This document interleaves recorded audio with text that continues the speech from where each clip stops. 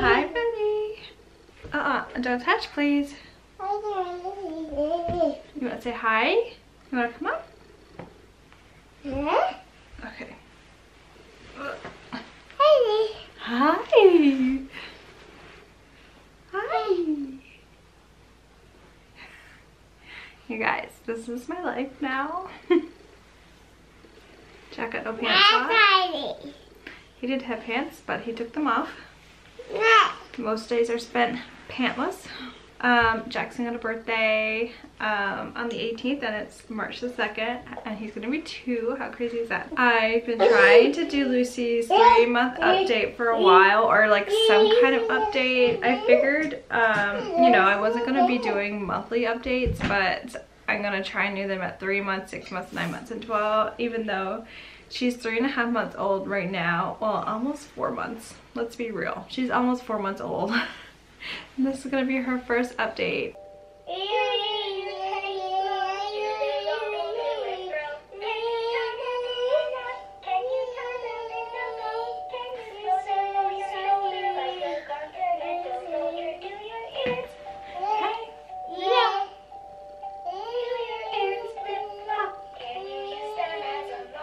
Lucy will take a passy. Jack never did, but Lucy will, and it is nice.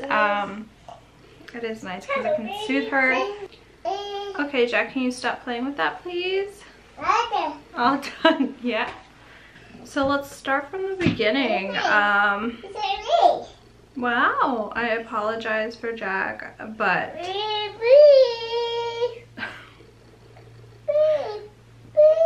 baby, he doesn't really nap anymore.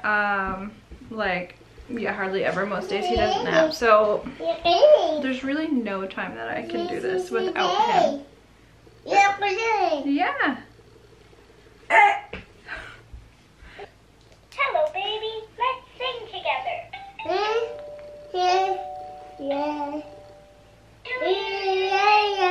So everything's kind of like written in my notes, but it's not organized like it was with Jack's second child issues. Let's just break it up into sections. Like, oh, she's tired. So sleeping. We've co-slept from day 1. I co-slept with Jack, and I loved it. We both slept the best that way, and we've been doing really good. Except I think we've definitely hit the 4-month sleep regression. She used to sleep great. She would still wake twice a night, but I mean, it was fine. And now she wakes, I don't even know how many times, like a lot, and it's hard because I still have a toddler to care for in the day, so it's not like I can nap.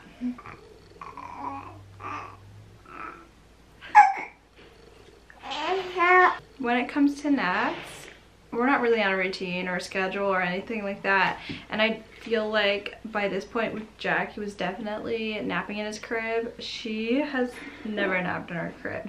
But she's not like a super needy baby. I think with Jack, he spent a lot of time in my arms and napped on me. She does not nap on me very often. Nighttime, she definitely has her witching hour, and around like 7:30, 8:30 she starts getting cranky, and I usually had to like hold her, nurse her, or rock her to sleep. I always nurse her like when she wakes, and then sometimes I'll have to nurse her for her to go to sleep, but most times she'll fall asleep on her own. And she's very independent, like, which is so nice because I have a toddler. She's not super needy. Now, of course she does have her days and her, you know, cranky days, but overall she is such a chill baby ever since she's been born. Uh-oh, I think she's turning in, you guys, which means she wants to go to sleep. Let's see. Ah, that's Mama's hair. Okay. On a perfect night, she'll go down 7:30, 8 o'clock, but sometimes it's not till 10 or 11.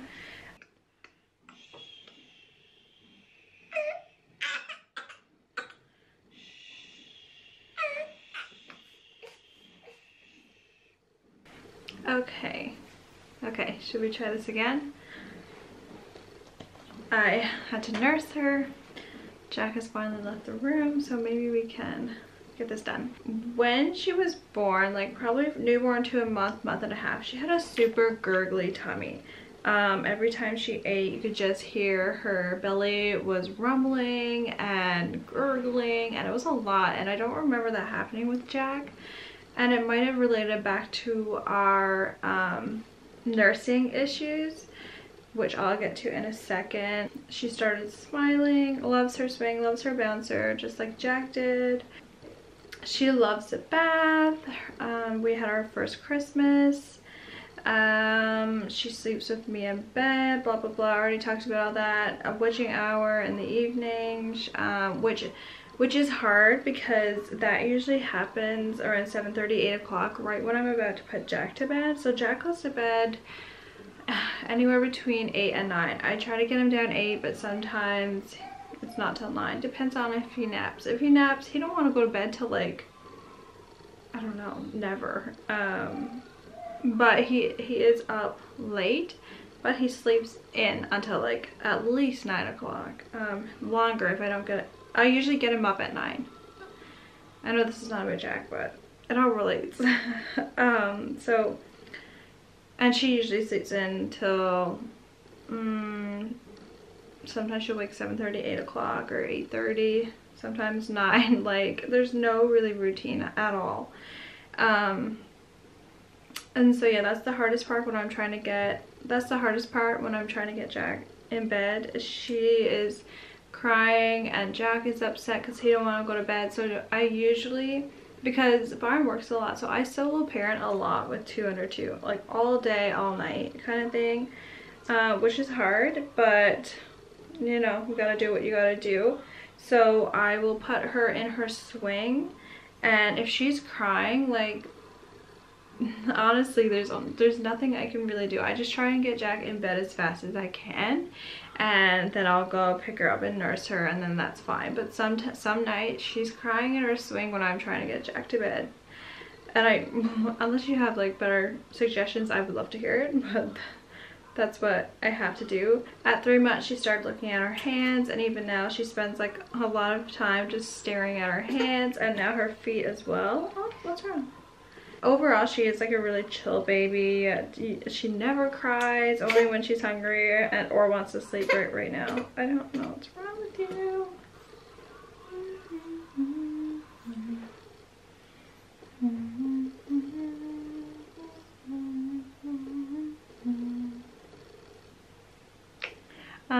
She started teething at 3 months old. We were actually in the city. That first night we were there, her cheeks were so red, and she started like gnawing on her hands, which she still does that a lot. But she was pretty cranky, but she started drooling a lot. Jack never really did drool, like soak his clothes drool, and she does, like, the poor thing. Her clothes is always wet. Okay, so let's talk about nursing, because this one is a mouthful. So I breastfeed, exclusively breastfeed. She will take a bottle, which is so nice. Jack never did take a bottle. He would not have it at all. She will, so that is awesome. My milk supply came in around like 3 days postpartum, I think. And I had a really good supply. Everything was going great. So ever since she was born, when she's nursing, she clicks. She don't do it so much anymore, like rarely, but for a long time she clicked, and it's like when they break section, they'll be nursing, and then they'll break section, and like it just breaks the seal and it makes like a clicking sound, and she would be continuously clicking throughout the whole nursing session.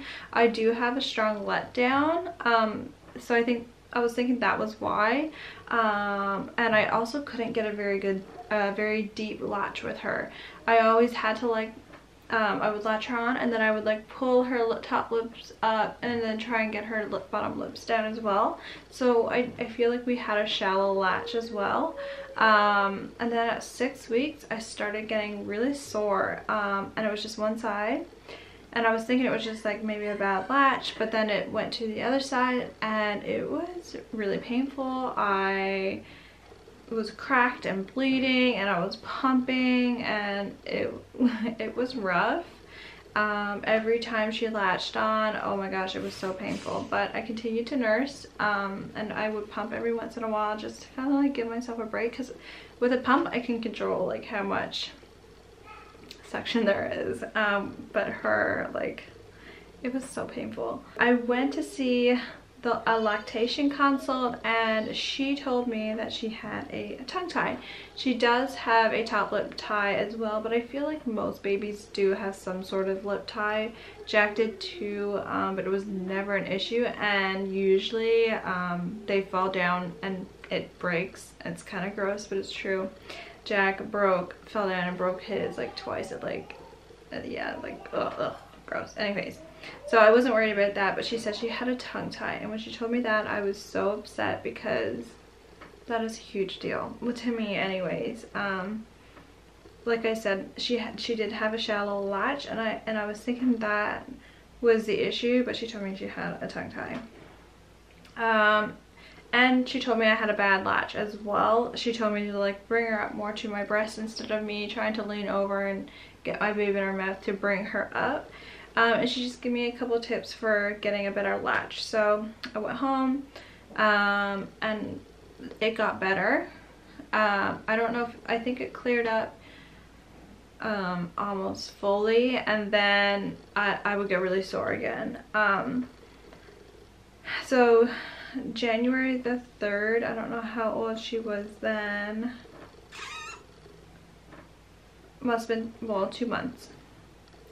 At 2 months, I noticed she had white on her lips, and it was just on her lips, not in her mouth or on her tongue. So I texted my doula and asked her if it was thrush. I knew what thrush was. I've heard of it anyway, so I just sent her a picture and asked her, and she didn't know, so I went to see her the next day, and she said that she definitely had a tongue tie. And she didn't say she had thrush or not. She just said that she had a tongue tie. So I was really upset and overwhelmed, because I was talking to a couple moms who had their babies tongue tied, snipped, and I just couldn't imagine. I just couldn't imagine. So I booked an appointment to go see an orthodontist. We went, and I couldn't get in with him until January the 16th. So that whole time I was sore, but it would come and go. Like, I would get really sore for a few days, and then I would be fine, and then I would get really sore for a few days, and I was still cracking. I wasn't bleeding, I don't think, only a couple times, and then I was also peeling, but there wasn't really much in her mouth. Ooh, I forgot to mention one thing. So for the first month, she had a diaper rash, and I could not get rid of it, which was so strange, because Jack never really did have diaper rashes, and still don't. Like, I don't know if you've ever had a diaper rash. He's chafed a couple times, but never like an actual diaper rash. So I was using, like, I would try something, I was switching up products, and nothing was clearing it up, except for like giving her baths often. So I thought that was really strange, but I didn't know that that could be a sign of thrush. And she never really did have any white patches in her mouth, only a little bit on her lips. So I took her to the orthodontist, and I'm just making sure I'm staying on track here. He said her lip tie didn't seem severe enough to cut or to snip. They lasered here where I am anyways, which is a lot better than snipping, because the laser like kind of like heals and seals the wound as it snips it. He said that usually babies that he snips their tongue ties, the mom is in a lot of pain. And I was, but only at times. Like, it would kind of come and go. So I explained to him that I was thinking it was thrush, and he agreed with me. I think I must have went back to public health. I'm so confused. I think I went back to public health and I told her about the diaper rash, and she told me that the diaper rash could be a sign of thrush. So then when I seen the orthodontist, I told him that about the thrush, and we both agreed that it was probably the thrush that was making me sore. So I had her appointment at my family doctor. I think it was another 2-month appointment. You guys, like, the timeline's really blurry.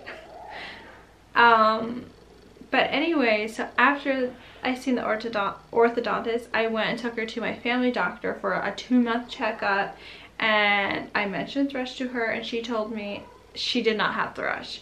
So I felt very confused and like frustrated because I was in a lot of pain, but I couldn't figure out why. It just seemed like a lot more than just a bad latch. The orthodontist said she didn't have a tongue tie. The doctor said she didn't have thrush. So like I asked her, like, why am I so sore then? Why am I in so much pain? And she gave me a cream, a nipple cream. But I was like, okay, well, why do I need like, what is this for? Like, if I don't have thrush, why do I need a cream? So anyways, I didn't fill it because if I didn't have, I don't know, I didn't fill the cream. But I would get so sore and I was in so much pain, and I finally gave up and I filled it at I filled it on February the 6th. She was 3 months old, and it finally cleared up. So for like a whole month and a half, I was in a lot of pain. I was cracked and bleeding, and it was just not fun. She was spitting up a lot. She was clicking a lot, couldn't get a good latch.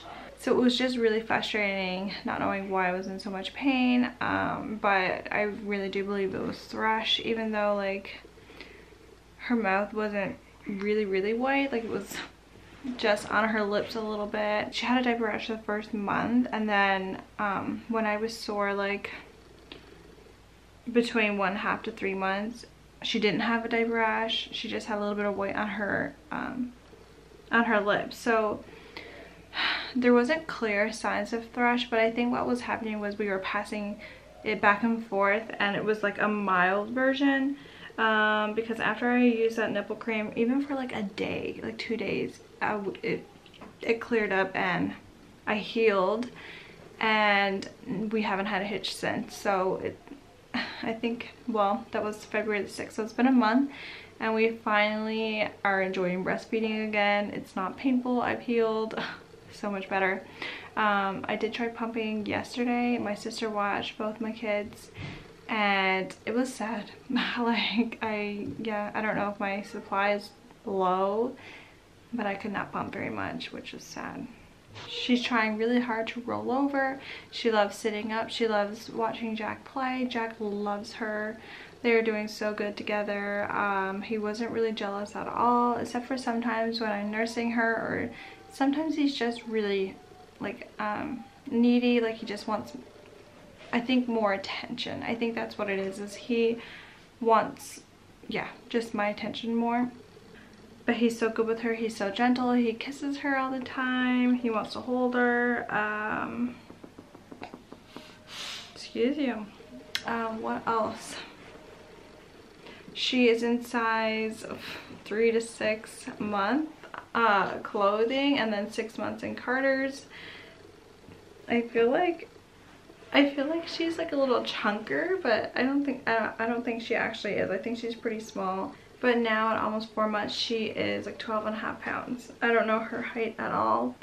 She loves her little play gym. She likes spending time in there and looking at stuff. She's starting to grab things and always bringing them to her mouth. The poor thing is teething for sure. And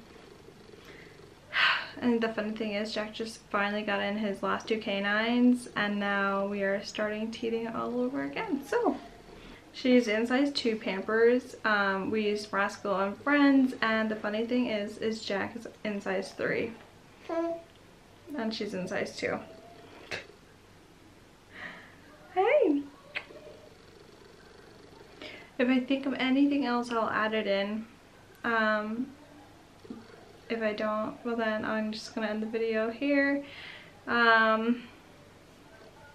Lucy really needs to go to sleep, and she will not fall asleep here.